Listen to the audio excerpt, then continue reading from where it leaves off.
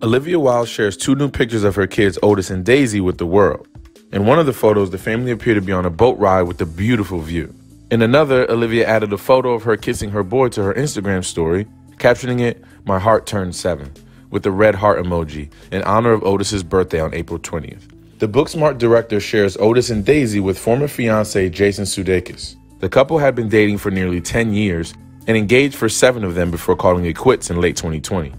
Wilde has been working on her sophomore film, Don't Worry Darling, which Harry Styles stars in. She and Harry have been linked ever since, with their relationship confirmed since January 2021 when they were spotted holding hands at the wedding of Harry's manager.